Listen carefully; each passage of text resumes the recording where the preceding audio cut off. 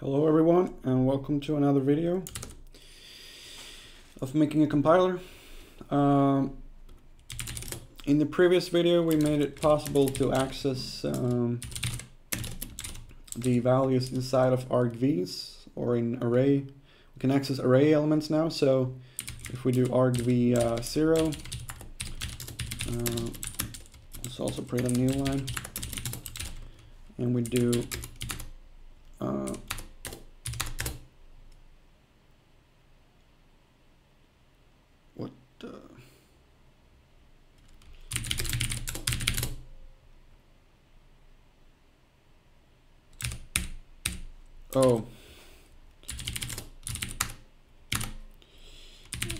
and we do a like that. It's actually printing the first argument, which is the binary or the program name. If we do a 1 instead, it's going to print whatever we put afterwards. Today we're going to make it possible to call custom functions.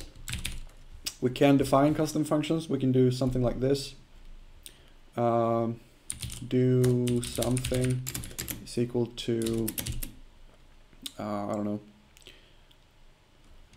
int return 1. And if we call do something and we compile this, we're getting an error because it always expects arguments. So if I were to do x int, no.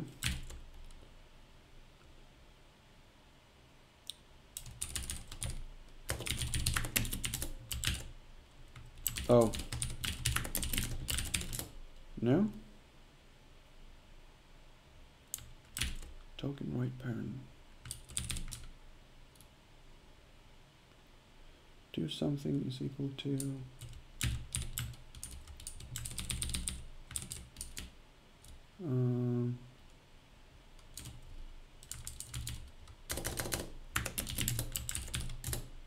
what?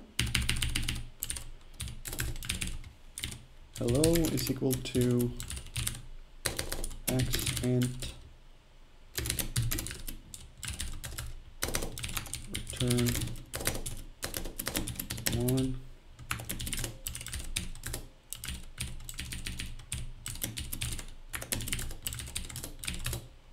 What?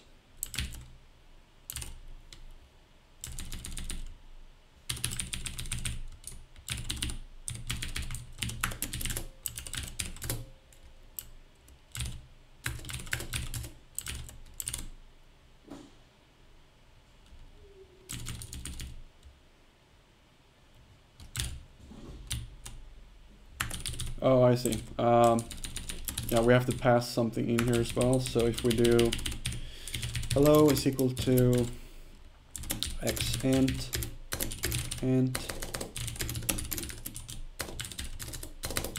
return 1, and we do 5 or something, I don't know. Then it compiles, but it's actually never gonna call our hello function here. Well, first of all, we have some problems. We don't want these, we want these to be optional. So let's fix that first, I guess. So when we parse, let's do the call, or actually let's do function first. Parse compound, parser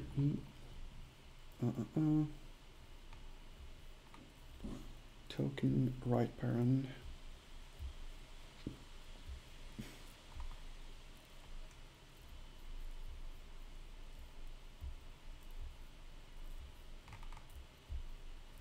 Right.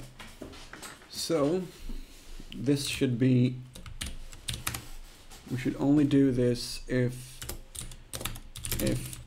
not parser token type is equal to token is equal to this.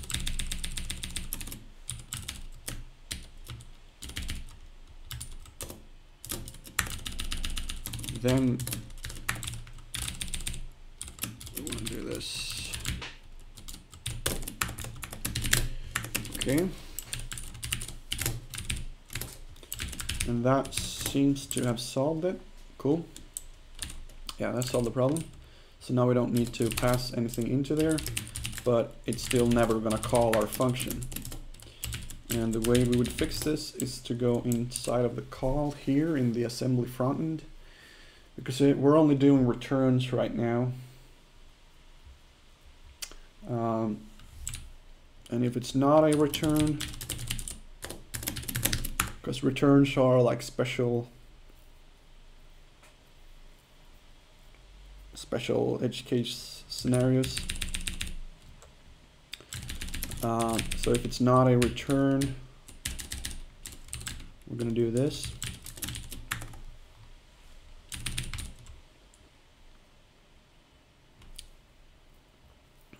And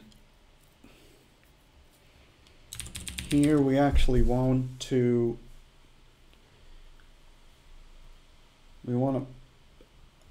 push all of the arguments into that function.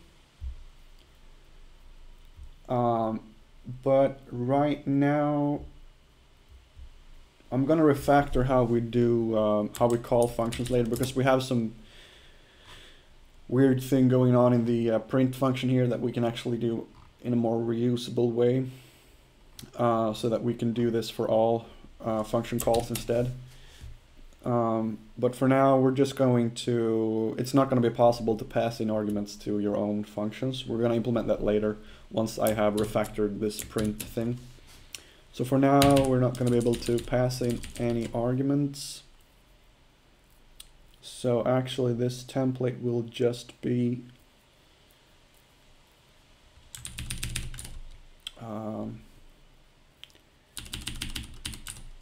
a call to the name of the function. So we're going to do name.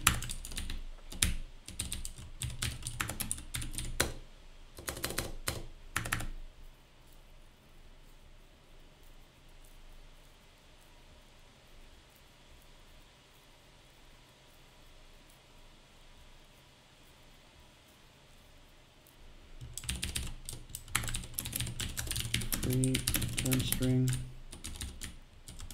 Return string. And I wonder if that is all there is to it. No. Undefined reference to do something. Oh, we're calling do something. Let's do hello instead. And I think we should be calling hello now. Yes, we're calling hello.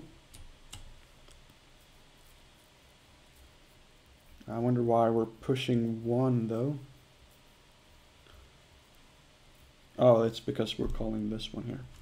Anyway, so we can call our own function now, but obviously it's not doing anything. So what if we do print, this is from hello.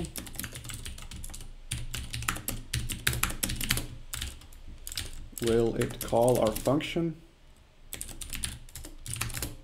And it works. Cool. So now we can call our own functions.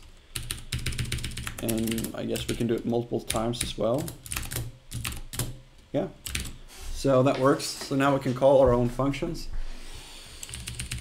And we're also right now we cannot pass any arguments to it. So if I were to do int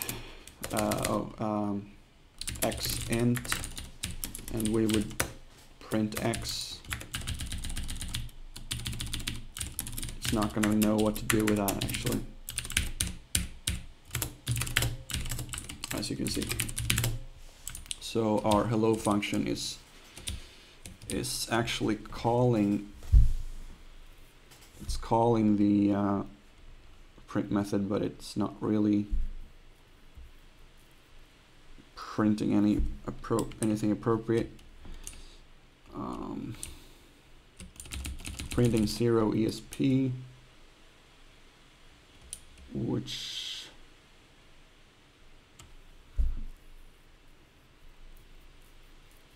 I don't know. If we were to do y int and we were to print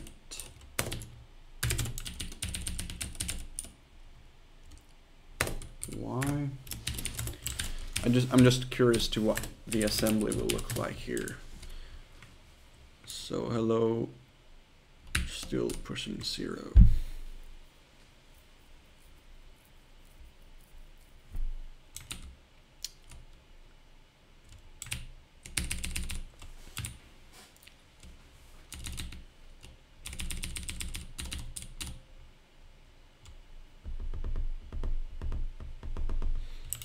Yeah, so we cannot throw in our own arguments to the functions yet, but we can call our own functions.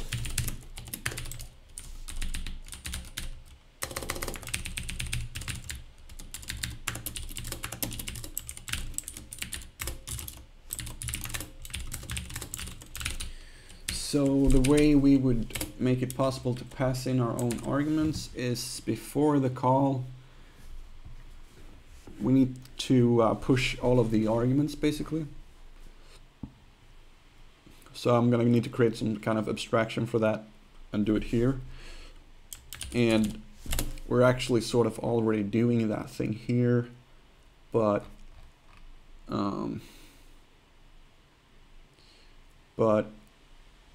we need to abstract this away somehow so that